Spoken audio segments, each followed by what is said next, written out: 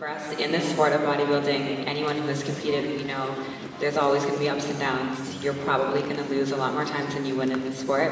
And I think taking those losses like a champion, that means learning from them, getting better, becoming a better athlete, a better person, and using those to drive you to work even harder, you know, to come back even hungrier the next year and just really fuel your fire in the gym and every single day so you can give your all-time best. And you do what you can, and we leave the rest up to the judges. It's all in God's hands. So, you know, for me this year, coming back, like I said, I'm just as hungry as I was last year when I won the title. And I'm excited to show off what I'm going to be able to bring on stage Saturday. I took the feedback, and we'll see what the judges think.